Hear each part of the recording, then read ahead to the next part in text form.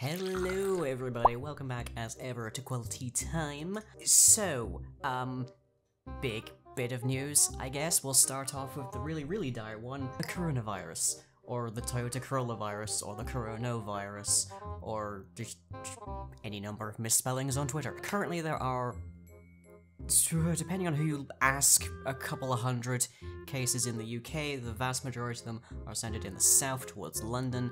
There are about 20-ish inside of the northeast region in general, and so far none of them are in Middlesbrough or Darlington or County Durham at large, so there's not really a huge panic right now. That said, there's already a definite pull on resources from various supermarkets around the area, so it's a little hard to find a few medical aids and such. Paracetamol is basically gone for some reason. We don't have a current reason to actually worry here. That said, I am increasingly contemplating just like buying a couple of some like face masks off of Amazon and then just tricking them out to look like plague doctor beaks. They'd be about as helpful in actually avoiding this particular virus, but they'd look pretty nice, and if we're gonna all die to a plague, we might as well look the part, I feel. So if I end up opening an Etsy for that, then I'll let you guys know. The death rate globally for this virus is at most under 4%,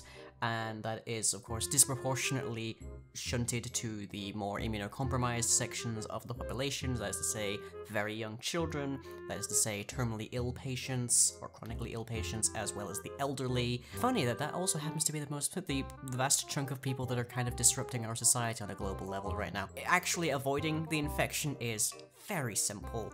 It is mostly spread by fluid contact, so we're talking things like sneezing, that kind of thing. We're talking things like shaking hands, that kind of thing. So consequently, it is largely identical in that regard to just the flu. Avoid the sneezes, wash your hands. There's a whole ton going around right now on how long and how to wash your hands, because apparently society just never gave us a clear metaphor on this one. But if you do that, you should be fine. I've genuinely seen reports that suggest that the actual infectious range of a given individual is it's south of 2 meters.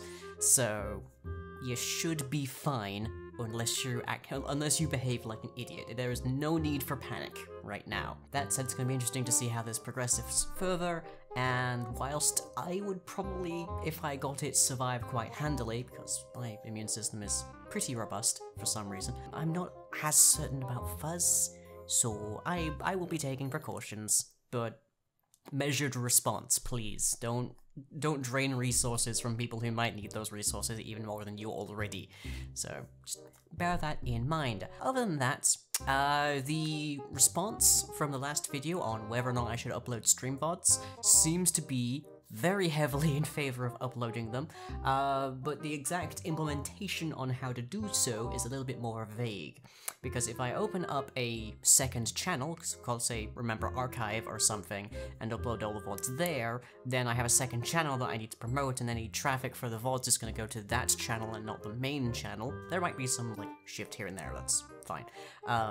Whereas if I upload all of the VODs onto the main channel, then that's a whole ton of content, which is its own positive, except that there's a long-standing, like, understanding that the average YouTube, like, viewer has an attention span south of like 10 minutes, so hours-long content, especially like 3 hours long content, people don't have the attention span or just the scheduled time to watch all of those, so those would probably get very little views in general. The theoretical optimum that I can think of would be to upload them to the main channel unlisted and keep them in playlists, but then people can't subscribe to those playlists.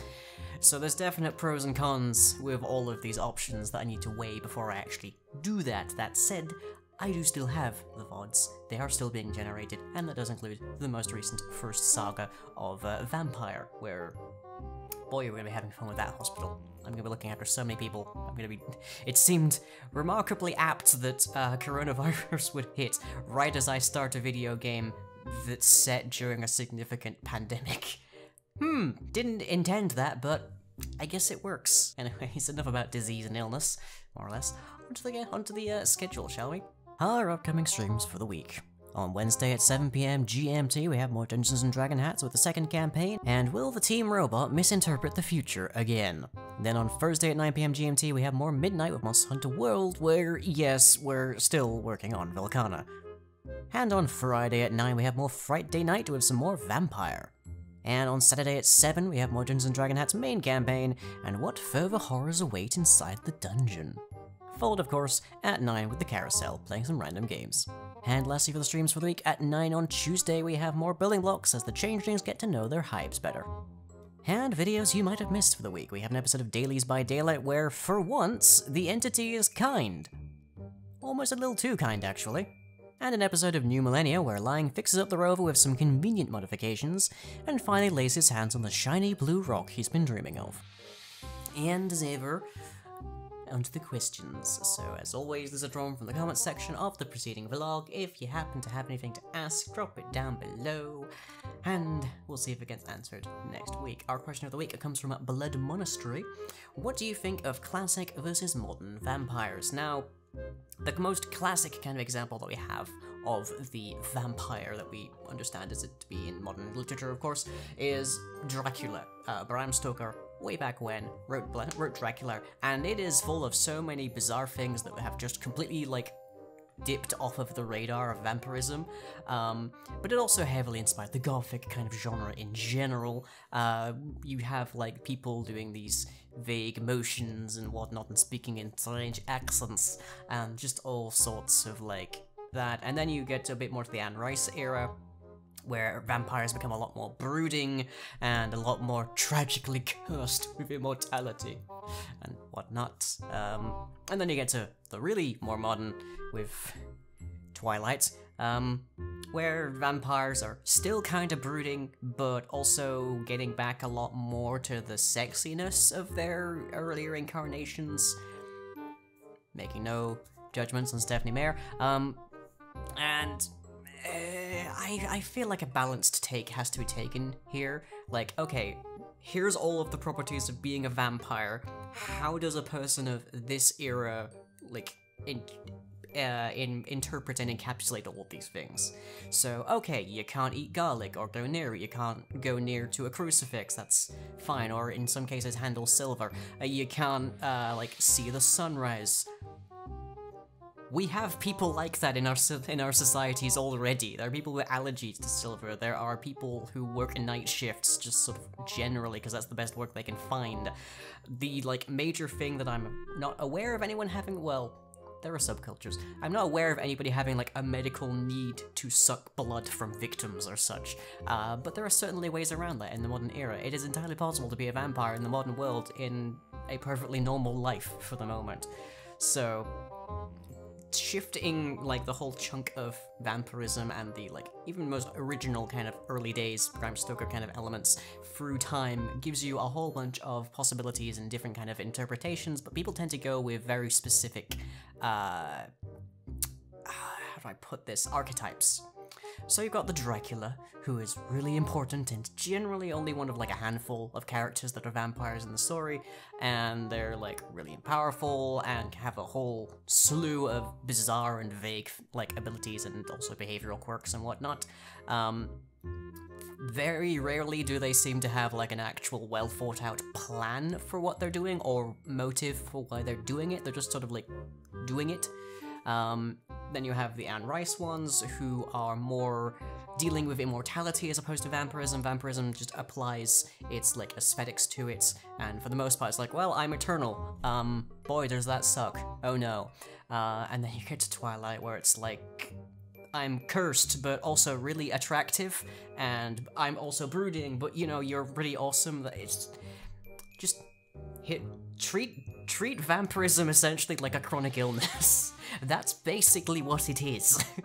And, like, we have people dealing with chronic illness a lot. Like, it's not hard to find relations here. It's like, there's a DC character called Cyborg, and he was created a while ago when prosthesis was much earlier in development and not exactly passing in the slightest bit. And his whole like early backstory was just like he was turned into a cyborg against his will, like because it was like to save his life in like a dire emergency and a snap judgment, that kind of thing. And he hated that. He absolutely despised his dad for doing that, and he looked terrible and didn't have any chance of passing in modern society.